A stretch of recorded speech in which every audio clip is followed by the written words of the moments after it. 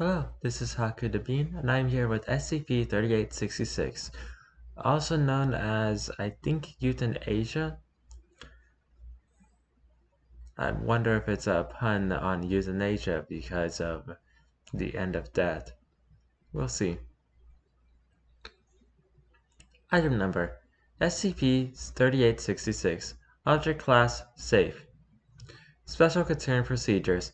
All known instances of SCP-3866 are to be kept in a secure container at Site-23. Testing may only take place if a long-term humanoid containment pod is available.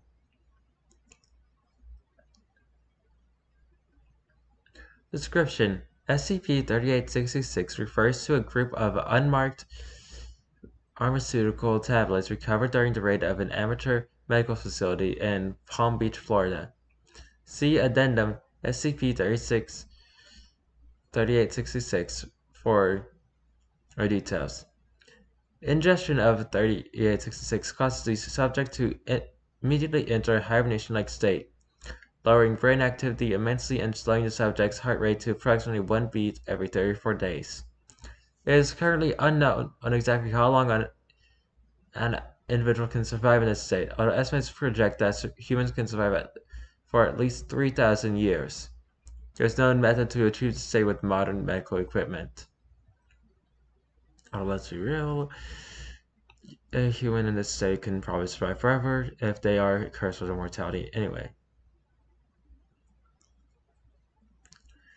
This assumes the subject is a baseline human and is given an adequate oxygen and nutrition supply.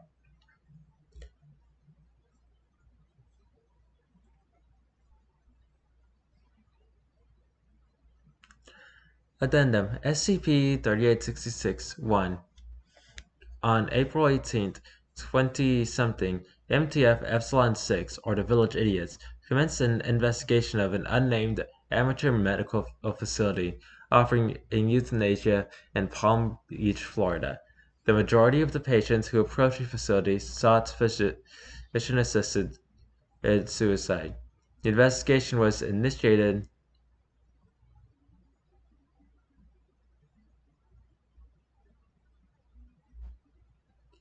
after the onset of an Omega K-class End of Death scenario. Due to the nature of this scenario, it was necessary to determine if the operation was fraudulent or anomalous.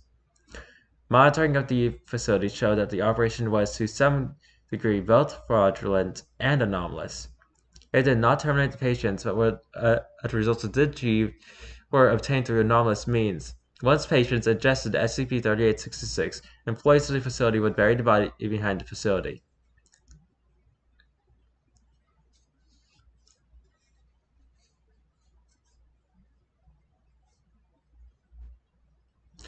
MTF Epsilon 6 raided the facility on April 29th and apprehended all personnel.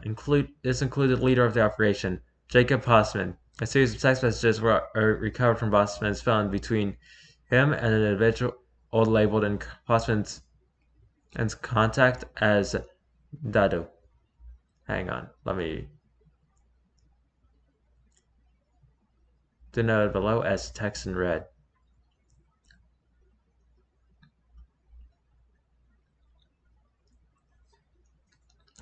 Okay, I was told to message you directly about details about the medicine. But just making sure. You talked to Alex Bennings, right? Yes, spoke with Bennings. Good talk. So are you able to make pills for euthanasia? Euthanasia?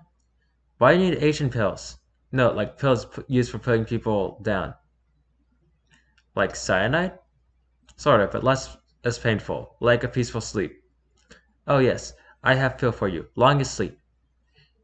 Good. How long do you think it will take to get to the first batch to me? Depends on weather. I don't like rain. What's rain gotta do with it? No fun walking rain. Would have to deliver on a different day. Wait, are you delivering them yourself? By foot? You asked me for how long to get to you. No, how long until you'll have the pills made?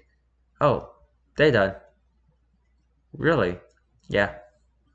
And they work? Hamster's still asleep. Wow, you really do work as fast as I say. This is why you trust Dado. Alright, we'll come pick them up. You got somewhere to meet?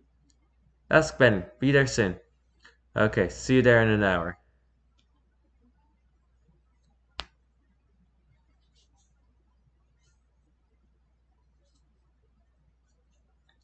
Interrogation of Hosman yielded the exact address of the meeting.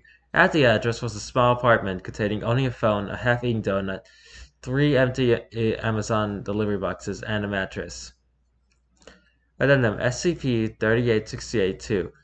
Between July 3rd and July 16th, civilians reported vocalizations from the area behind the medical facility, generally in the form of screaming, weeping, or retching. Investigation into the disturbance determined that the noise was caused by 541 burned ex-patients of the medical facility, 491 of whom had been buried without a casket. After the patients were exhumed, medical personnel extracted all soil, minerals, and insects from the bodies to remove evidence of the event. Personnel then administered the patients amnestics and returned them to society with appropriate cover stories.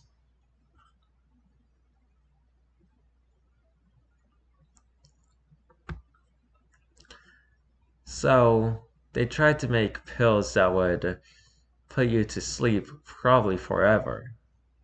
These pills were faulty, and in classic Omega case,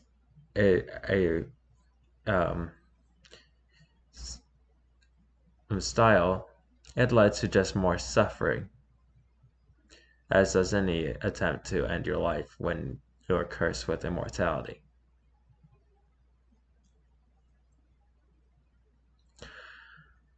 That was SCP-3866. I hope you enjoyed, and I hope to see you next time. Please like the video, comment down below, and subscribe to the channel.